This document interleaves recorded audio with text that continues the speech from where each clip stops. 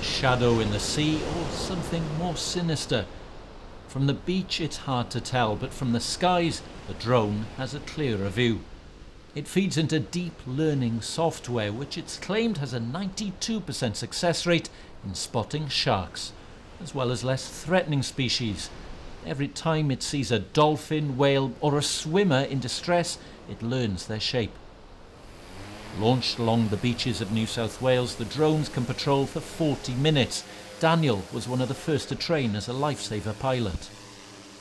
I mean, I can't physically run out and grab a board and paddle out and save someone, but sitting on the beach, we've got eyes in the sky and we're just another layer of protection, really. The drones don't only observe, they can react too, dropping an inflatable device to help people in the sea. They won't replace the use of controversial shark nets and drumlines, however, which some claim do more harm than good.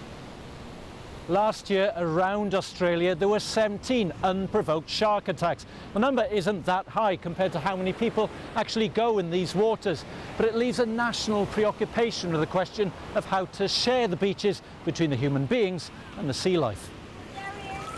When this great white washed onto Sydney shores recently, it was welcomed and christened Fluffy. Not everyone wants to get so close, even if the chances of an attack are minimal. It's that human innate fear of being attacked by a wild animal, but the risk to people that are entering the water, it rates so low on the scale as opposed to all other threats of going about your daily life. I mean, traffic and cars and bee stings and all those statistics. And for regulars in these waters, it's all part of the experience. I was actually swimming here once. At the back, I was 6 months pregnant and there was a shark alarm. I did freak out a bit. If I'm going to die, I'd prefer to be taken by a shark than have a stroke and end up in a nursing home. The drones won't be on every beach every day, but they should give everyone a better understanding of what's down below. Hywel Griffith, BBC News, Sydney.